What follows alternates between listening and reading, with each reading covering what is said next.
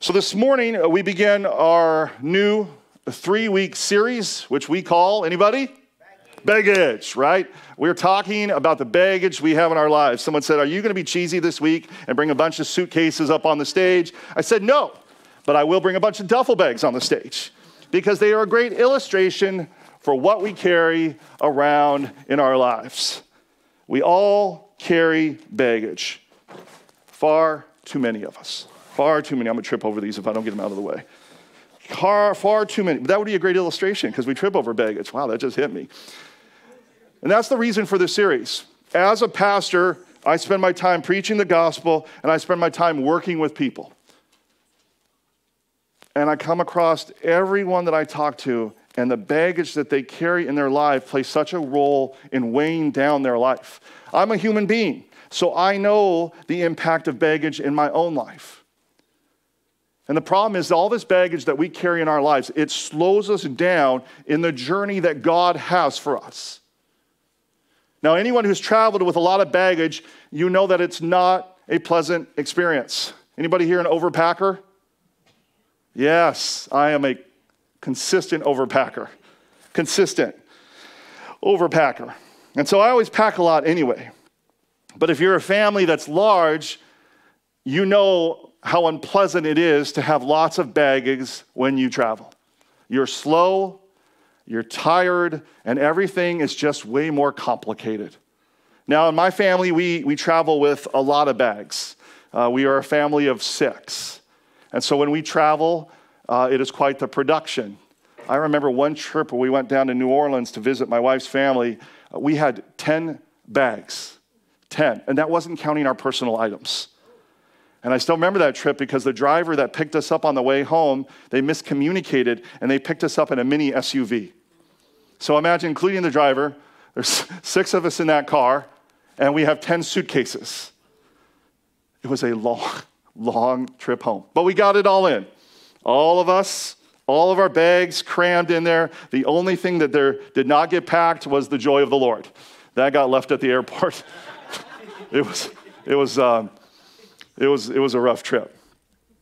Now, I juxtapose that with the time, I remember the first time that I flew by myself after we had kids.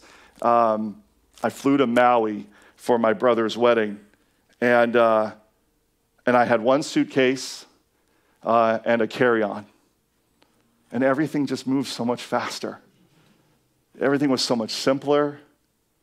Everything was just at ease. It was easier. In fact, I remember telling my wife, who I left at home with all our 3 children, 5 and under, because we had just moved to New Jersey and we didn't know anybody to watch them, not because I'm a horrible husband, just to be clear. Still owe her to a trip to Maui. Just remember that, honey, if you're watching at home.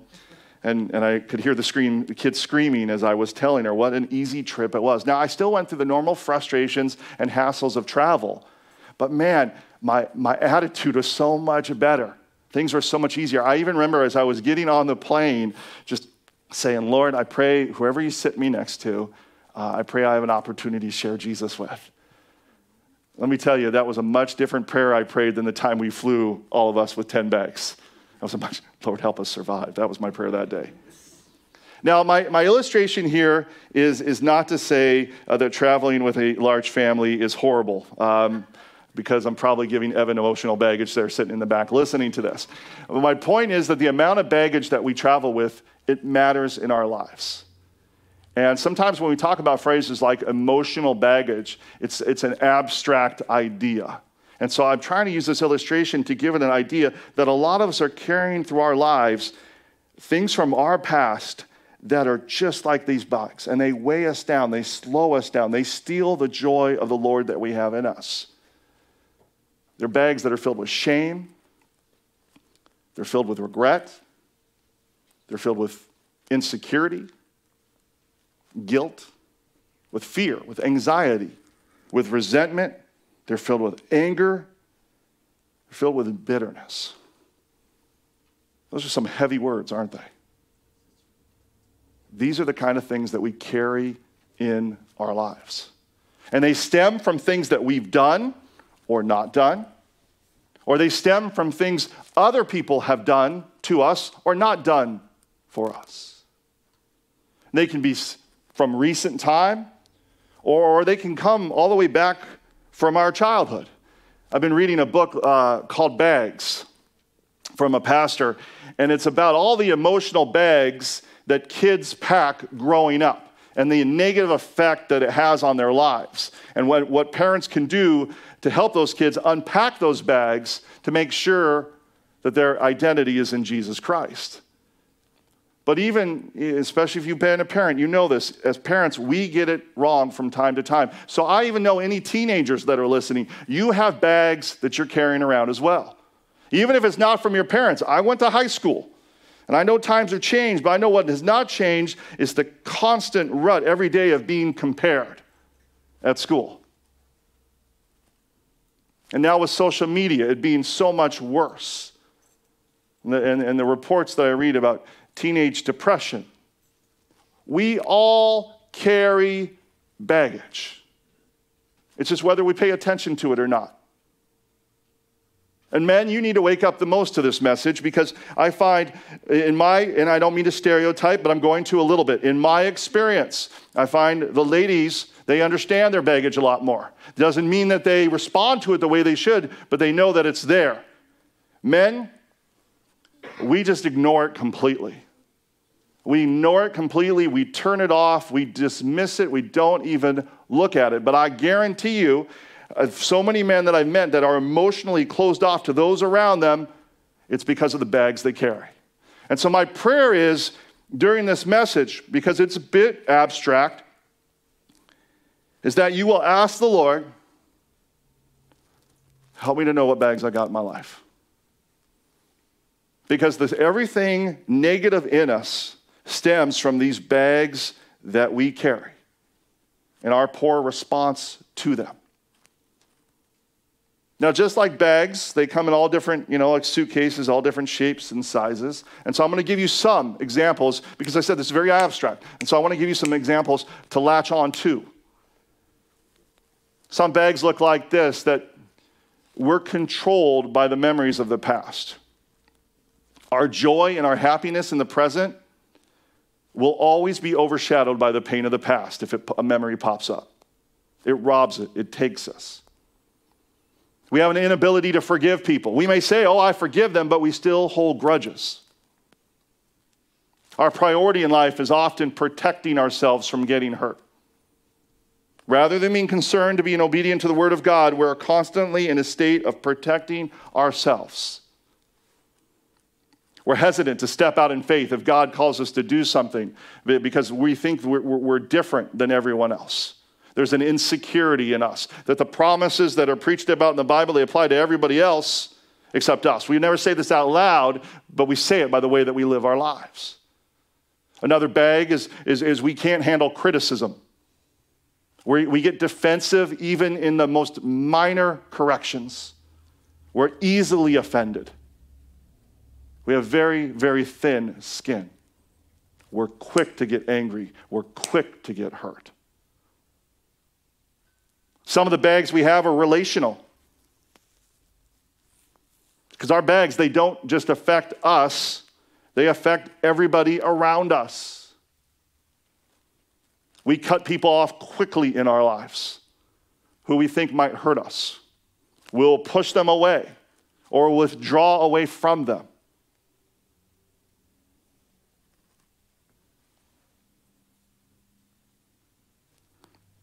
People struggle to ever have a real relationship with us. Hey, Evan, come up here for a minute. Come here, buddy. Everybody say hi, Evan. This is my kid. No, don't do the thing where you put your arm on me. Yeah, I felt it. He's taller. Yeah, he knows. So here's what we do. Is when we have bags in our lives, people never get an opportunity to have a real relationship with us. Like, stack these bags in my arm for me. Throw them up there. Yeah, put them in there.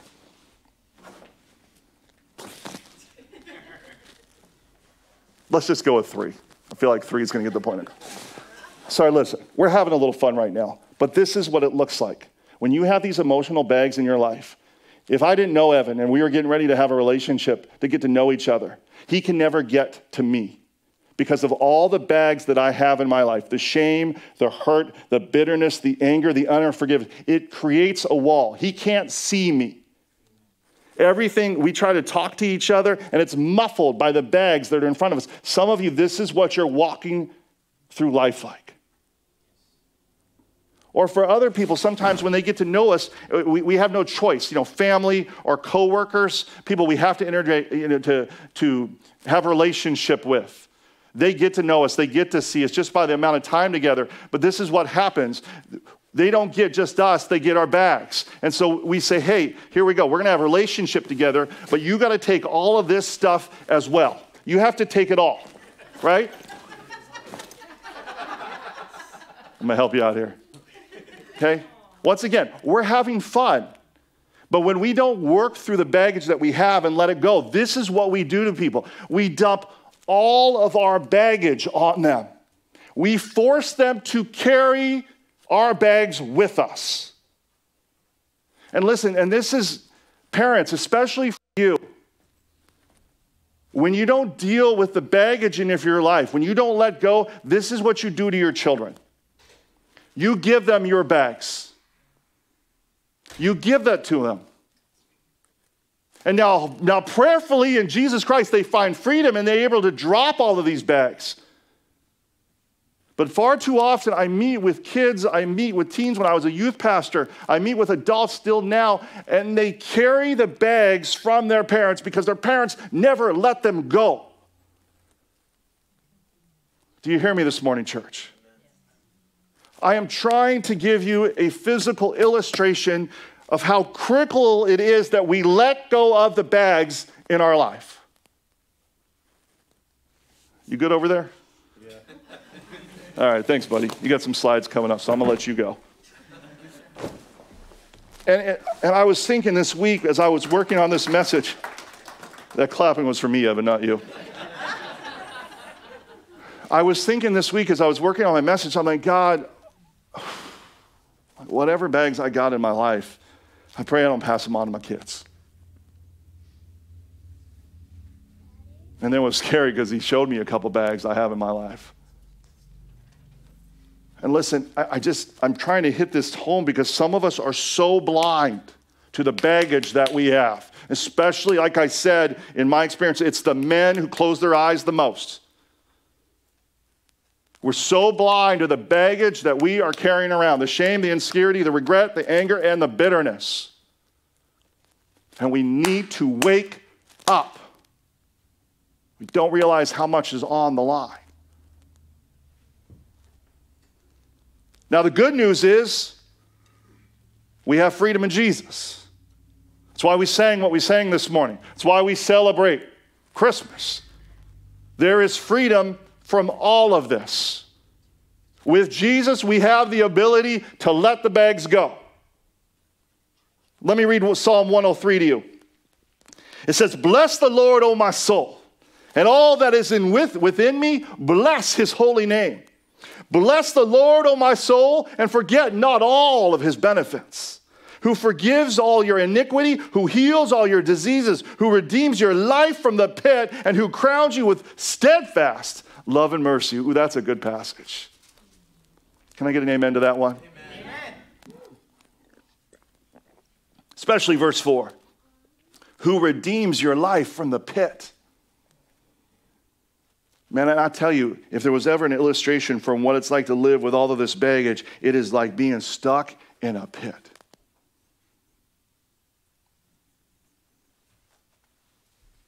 But the psalmist says that it's God who redeems us from the pit. Notice that. He doesn't say you climb the way out. It says he gets you out. That gives me hope this morning. That gives me hope this morning. Because I know I can't do it myself. Now, how does he do it? Through the person and the work of Jesus Christ. Let's go to Matthew 11:28. What does Jesus say? He says, "Come to me, all who will labor and heavy laden, and I will give you" what, church? Rest. Take my yoke upon you and learn from me, for I am gentle and lowly in heart. And you will find rest for your souls. For my yoke is easy and my burden is light.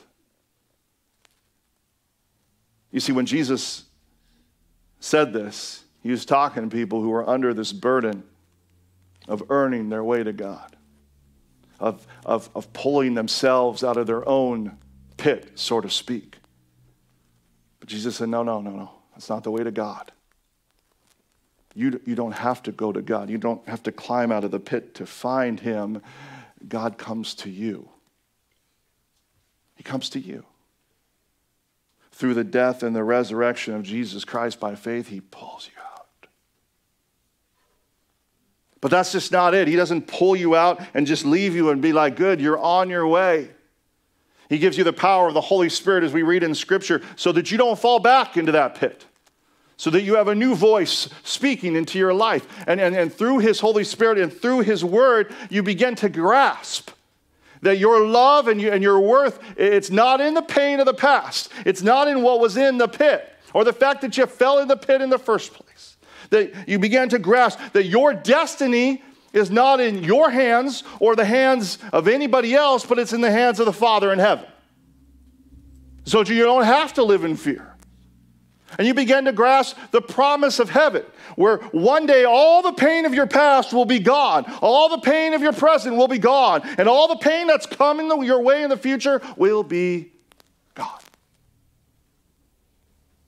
Just like we're going to talk about in our next series, Revelation 21 says he will wipe away every tear from their eyes, and death shall be no more. Neither shall there be mourning, nor crying, nor pain anymore, for the former things have passed away. And when you begin to grasp this in your life, when that's what you begin to hold on to, it changes how you see all of your baggage. Paul in Romans 8, he says, for I consider that the sufferings of this present time are not worth comparing with the glory that is to be revealed to us. You realize, man, all my pain, all my hurt, and consider of all of eternity, that's how long it lasts. That's what it is compared to eternity. You start to see it, because without that eternal view in life, and this is what a lot of us need, is an eternal view of life, the pain seems big. It seems never ending. It seems all encompassing. It seems like this heavy weight. But when you compare it to eternity, man, it's nothing. It's a blink of the eye. And that leads you to a place where you're like, man, these aren't me. These happened to me, or I did these to me, but these are not me. Because of Jesus, all of these other things are true. And so I can let these bags go. Philippians 4. Paul again, he says, I learned in whatever situation to be content. Writing this from prison. I know how to be brought low, and I know how to abound. And in every circumstance, I have learned the secret of facing plenty and hunger, abundance and need. We all know this one, right? I can do all things through him who strengthens me. That means whatever bags I'm holding on to so tightly in my life, carrying around, weighing me down, feel like I can never let go, with his strength, looking to him, I can set them down. And I don't need to pick them back up. Are you hearing me this morning, church? Amen.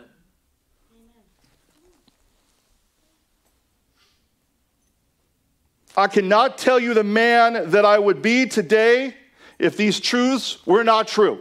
If I could not sit down, I've had a lot of bags in my life like you, and if it wasn't for Jesus, I would still be carrying them, and I'd be a very different man than I am today. I ain't perfect. I ain't there yet. But he has redeemed me from so many bags in my life. And my only wish was that I would have dropped them sooner. I'm living and walking proof, and as I've gotten to know a lot of you, you are living, walking proof at the power of Jesus to help you let those bags go in your life. But for my Christian friends here today, for people who say, I've put my faith and my trust in Jesus, he is my Savior and my Lord, I have a question. I want you to hear this. How is it possible for everything I have said to be true. And for us who claim to be Christians to still walk around with the hurt from our past, to walk around with all this baggage. How is it possible? I'm going to tell you one reason it's possible. Because we as Christians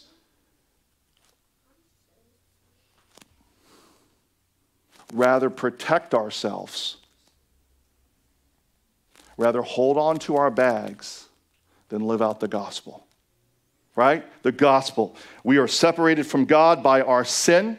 We are lost in our identity and our worth from God. Jesus comes to earth, dies for our sin, makes a way that we can have a relationship with our Father in heaven and find identity and purpose and hope and love to restore our lives and the lives of those around us to how it meant to be. But we choose to protect ourselves instead. And you know why? Because it's easier. It's safer. The gospel of Jesus Christ, when you follow Jesus as your Lord, it makes you face your shame.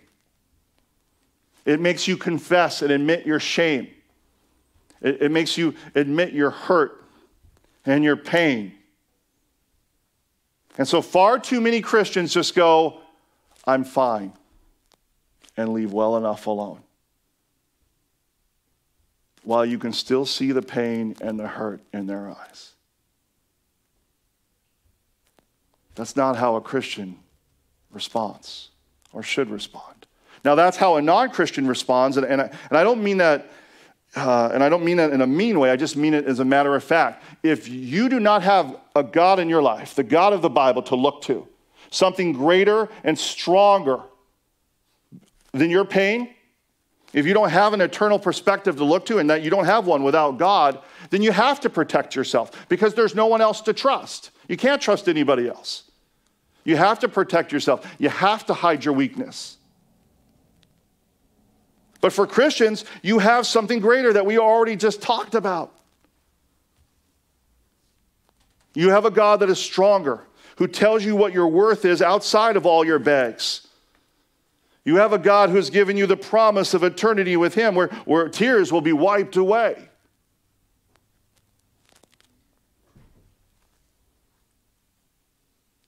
And so because of these promises and because you trust these promises, you are called to live out the gospel. You are called to walk as somebody who really believes these things in their life.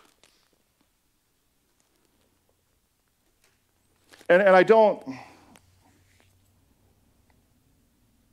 want to be careful because I don't want to dismiss the baggage that we have. Because some of you have been betrayed in your life. You have been deeply, deeply, deeply cut and hurt. Some of you have been abused in your life. And I do not minimize that. We'll talk about this later, but I'm not talking about it like it's just instant freedom. But I want you to hear this. I wrote this down because I want you to hear this. Even though some of our baggage comes from people who abuse us, for you to claim to follow Jesus, to claim to believe in his death and his resurrection and the power of his Holy Spirit, and then to choose to live significantly less than what he has made you to be, all you're doing is trading one abuser for another.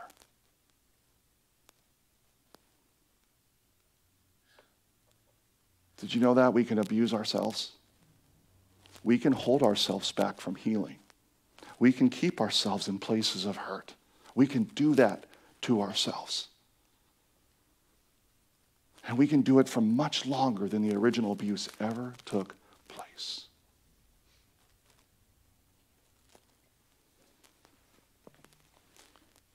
John 10:10. Jesus says this, the thief, referring to the devil, Satan, the enemy. He says the thief comes only to steal and kill and destroy. He goes, I come that they may have, that we may have life and have it abundantly. Church, I want you to ask yourself, do you have abundant life in Christ? Can you say that?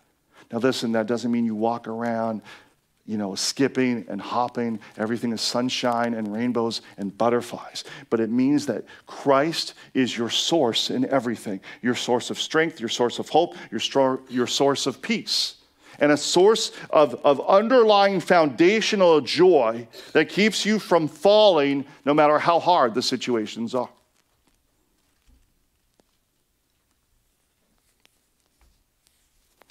A joy and a peace and a hope that allows you to walk through these situations, to walk through these hurt, to let go of this baggage, even when it's not easy, it's not fun, and it's not comfortable. But a Christian who claims to follow Jesus does not do things because they're easy or they're comfortable. They do them because they're obedient to God and they trust in his promises. And to do anything less is to discount the finished work of our Savior.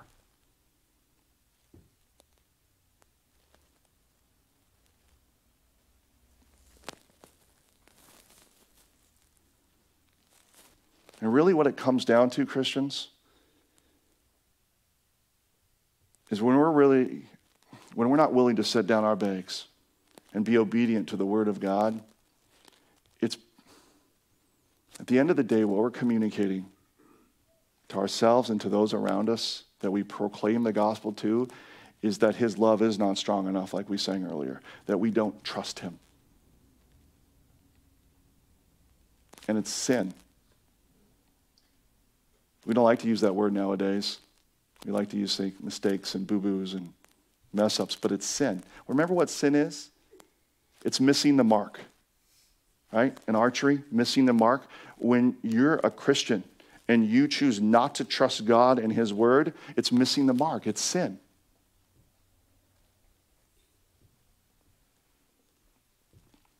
It's sin when you don't live a life that believes what we read in Romans 8:28. And we know that for those who love God, he works all things, good and bad, together for good, for those who are called according to his purpose.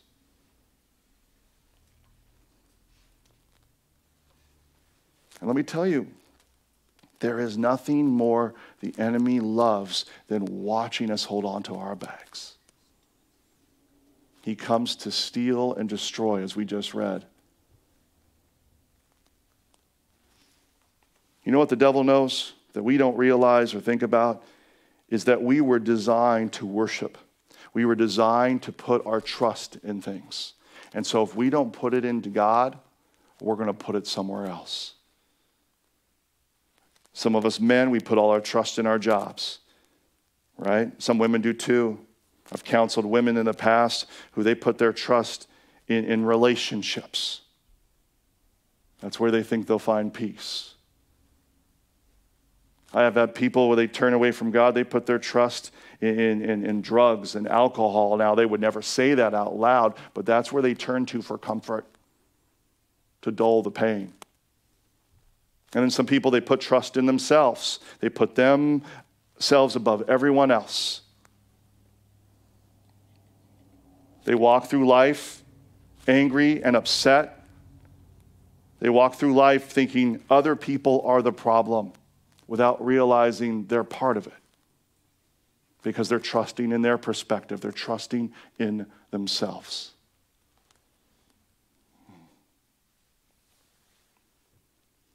They turn to all of this stuff to find peace, and it just creates chaos. Which is funny, which is ironic, because that's not how the peace of God works. God says, look, I give you peace when you let go of your bags and you hold on to me, but it doesn't mean I promise peace. It means I will give you peace among the chaos. So we get that wrong. We think that peace is the absence of chaos. No, that's not how the world works. I wish it was. No, God says, I give you the peace among the chaos. Isaiah 26, you keep him in perfect peace, whose mind is stayed on you because he trusts in you. He trusts in the Lord forever. For the Lord our God is an everlasting rock. Philippians 4 talks about, gives us, when we take our troubles and stuff to God and we trust in him, he gives us the peace that passes all understanding, which means like the whole world could be falling apart and we're like, it may hurt, it may be hard, but there's a peace in us, a quietness. People are like, man, where does that come from? That's what it means to trust in the Lord. To say, man, I don't need these bags. God, I'm giving them to you. Whatever brings my way, whatever this opens me up to, I trust in you and your promises alone. That's it. I'm not giving myself a choice, no ifs, ands, or buts. And then that means where you start working through the Word of God, and we'll talk about this more in the next couple of weeks, learning how to set down those bags.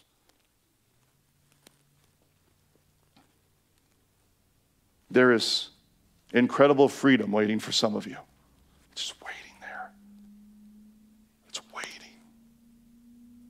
If you're willing just to trust in the Lord. So here's my prayer. My prayer this week is that you will ask the Lord throughout the entire week, say, God, if I have any baggage in my life, help me to see it. I want you to be aware of yourself. When someone says something to you and inside you, you're like, or this like out of nowhere. You've ever felt that? When someone just said something to you and this just lion came up inside of you, this anger, pay attention to that.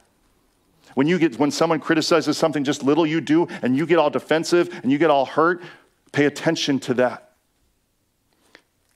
When you feel the insecurity and the doubt come in, pay attention to that because it's the bags and say, Lord, where's this coming from? Help me to know. See, somebody who really wants to trust in the Lord, someone who really wants to obey the Lord, will not listen to this message and walk out and be like, well, that was a bad message, that was a great message, and go along their way. Someone who really, really wants to follow God will walk out this door and say, Lord, show me my bags. Help me to see them. I mean, I loved it last night. Or 2 nights ago, I was telling Maria what I was working on. I was talking about bags, and she was like, I wonder if I have any bags in my life. I was like, well, since you've asked, no, I didn't. I was like, honey, no, baby, you're perfect. But I love that was my wife's first thought, was like, do I have any bags?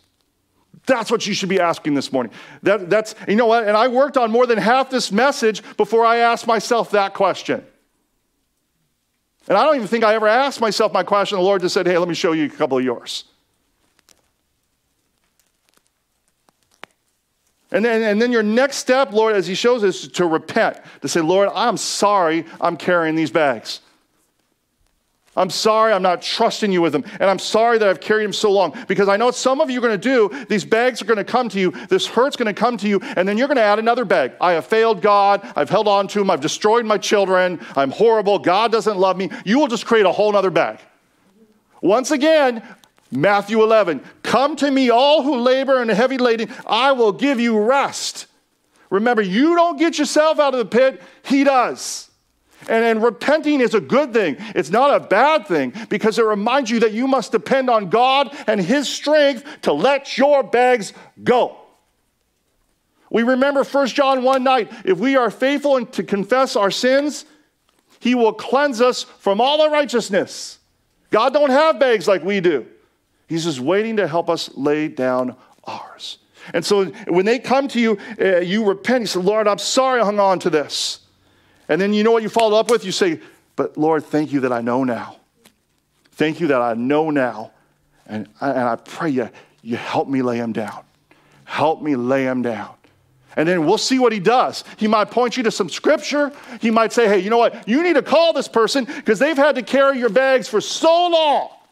And you got to call me and say, you know what? I'm sorry you had to carry my bags. I'm sorry you had to carry my bags.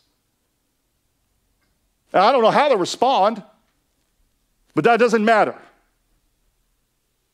Responding and letting your bag go means being obedient to the Lord. I've done what I can do. Lord, I'm sorry you had to carry my bags. I hope you forgive me. And then you do your best to start walking without those bags. And listen, it's a process. And we're going to talk about it over the next couple weeks. It's not like, now you might get magical, horrible word. You might get healing from the Holy Spirit right then and there, and you're sensing freedom, and those bags are just gone forever. You kick them away, you don't even see them anymore. But for some of you, you're going to carry that bag for days or for weeks or for months, and it's not going to be dropping. It's going to be a process of where you're slowly letting it down. And sometimes, you know what? It's okay because God has work in that. He has blessing that, because you know what? Sometimes as you see people setting they see you setting your bag down, and they see you doing it, and they see the struggle, and they still you being obedient and faithful to God in it. What it's going to do, it's going to open a door for them to come to you and you to help them. Or they're going to see, okay, man, it's okay to mess up. It's okay to grab it a little bit, and I can start letting it go down again. I mean, I don't want to grab it back, but even if I do, I can start it over because we're not perfect. He's the one that pulls us out. It gives them hope. Are you hearing me, church? Amen. You just have to trust him. Trust him with the process. Trust him to pull you out of that pit. That one day, your bags are all gone, and that God will use you to help other people let theirs go. Oh, come on. There's no greater moment than that. Can I get an amen, church?